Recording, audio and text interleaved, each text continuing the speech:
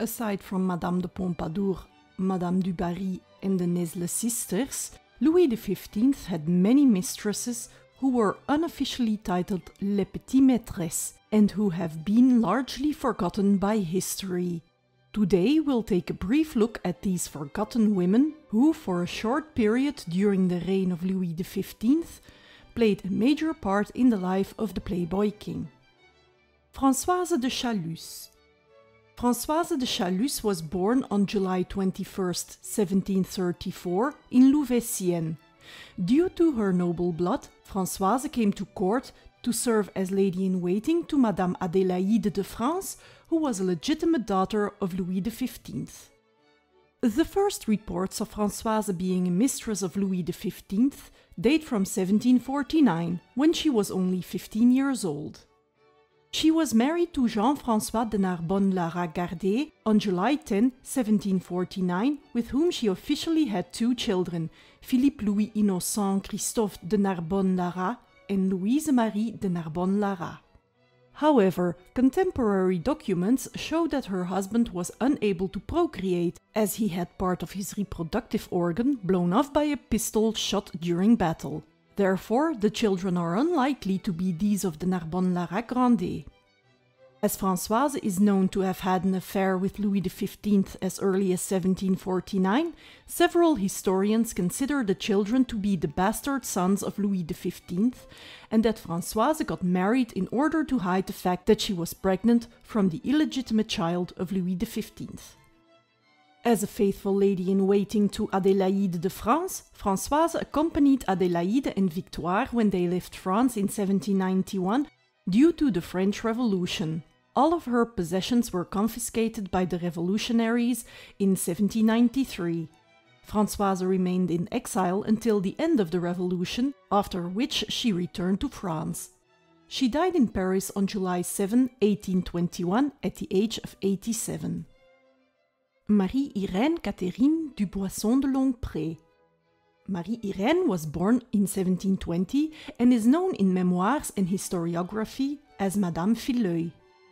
Irène originated from an impoverished family of the Norman nobility, and in 1747 she married a bourgeois man, Charles-François Filleuil, who was employed in the royal stables at court. Quickly, she caught the king's eye, and it is suspected Irène became mistress to the king around 1750. However, Irène never received the title of maîtresse en titre, and her relationship with the king remained a clandestine one. It is suspected that the first of Irène's two daughters, Marie-Françoise Julie Constance Filleuil, who was born in 1751, was the daughter of the king. Upon the birth of Julie, Irène's husband was promoted to the position secretary of the king, and Irène herself also became lady-in-waiting to Adélaïde of France. Irène died in 1767 at the age of 47. Marie-Louise O'Murphy de Boisfailly. Marie-Louise was born in Rouen on October 21, 1737, as the fifth daughter of the son of an Irish soldier who had started a shoemaking business in Rouen, France. After his death, her mother brought the family to Paris. In 1752, when Marie-Louise was 14 years old, she posed nude for a memorable and provocative portrait by painting François Boucher. Her beauty caught the attention of Louis XV, who arranged for her to come to court, and she soon became one of his mistresses. Marie-Louise gave birth to an illegitimate daughter, Agathe Louise de Saint-Antoine, in 1754. Marie-Louise's career as mistress of the king lasted for only 2 years. Around 1754, Marie-Louise unsuccessfully tried to sideline Madame De Pompadour, and this move quickly resulted in O'Murphy's downfall at court. During the French Revolution, Marie-Louise was imprisoned because of a royal escapade, but she survived and was released. She also survived the terror and the many years of political turmoil. Marie-Louise finally died in Paris on December 11, 1814, at the age of 77. Marie-Anne de Mailly-Rubempré. Marie-Anne was born on September 17, 1732 and married the Marquis Charles-Georges René du Cambout de Coislin on October 8, 1750. She was introduced to Louis XV in 1755 through the Prince of Conti. Conti hoped that Marie-Anne would take the Marquise de Pompadour's place as the king's political advisor, but Marie-Anne proved to lack political interest and talent. The attempt was widely publicized, and at one point she challenged Pompadour to a card game, pointing out that she only had kings in her hand, which was seen as ambiguous. Pompadour regarded her as a real rival, but when things came to a head, the king preferred to send Marie-Anne away rather than Pompadour. No other woman would subsequently emerge as a serious competitor to Madame de Pompadour before her death in 1764. Marie-Anne left the French court and travelled through Europe, becoming the mistress of King Gustav III of Sweden and of Tsar Peter III of Russia, among others. Ruined by the bankruptcy of the Prince of Guéméné, to whom she had entrusted a large sum of money, she returned to Versailles after the death of Louis XV. Marie-Anne remained in France, and during the French Revolution she hid in Rouen, then in Brittany and the Vendée. Marie-Anne died on February 13, 1817 in Paris at the age of 84, and she is buried at Père-Lachaise cemetery. Marguerite Catherine Hainaut. Marguerite was born in 1736 as the daughter of a tobacco merchant. In 1759 she became petite maîtresse to Louis XV. She is said to have been a good painter and on one occasion painted a picture of the king. Marguerite had two daughters with the king, Agnès Louise de Montreuil, who was officially registered as the daughter of Louis de Montreuil, and Anne-Louise de la Réal, who was registered as the daughter of the officer Antoine-Louise de la Réal. Her daughters were taken from her and brought up in the Chaillot convent school, and as adults had letters of nobility, dowries, and noble marriages arranged for them. Her relationship with the king ended after the birth of her second daughter in 1762, and in 1766 she married Blaise Arrault, Marquis de Montmelat, a nobleman 18 years her junior. The marriage remained childless. The couple left France during the French Revolution, but they returned after the Reign of Terror. Their son-in-law, René Guillaume de Guesclin, was guillotined during the Revolution as a participant in the Vendée Revolt.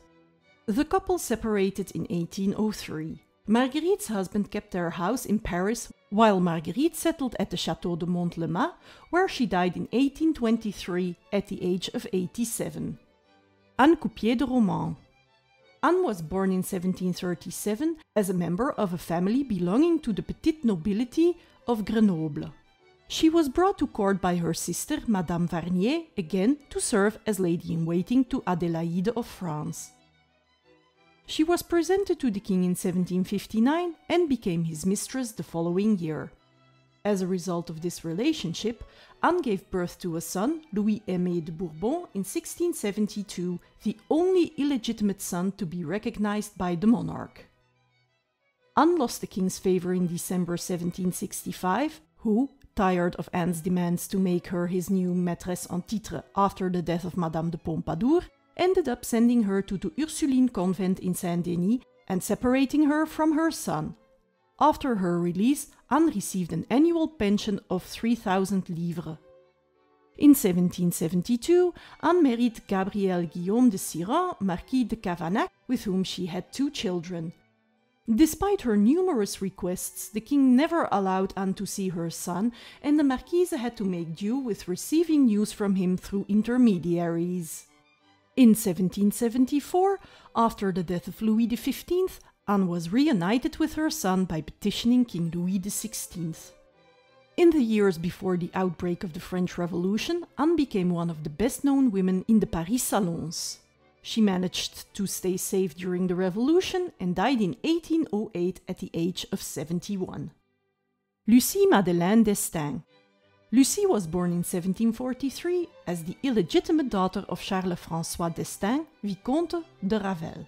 She was the half-sister of Charles-Henri d'Estaing.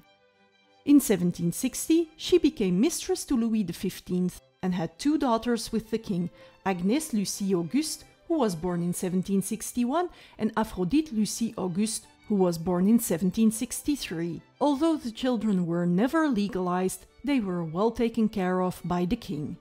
Lucy's relationship with Louis XV ended after the birth of her second daughter. Her half-brother legitimized her in 1768.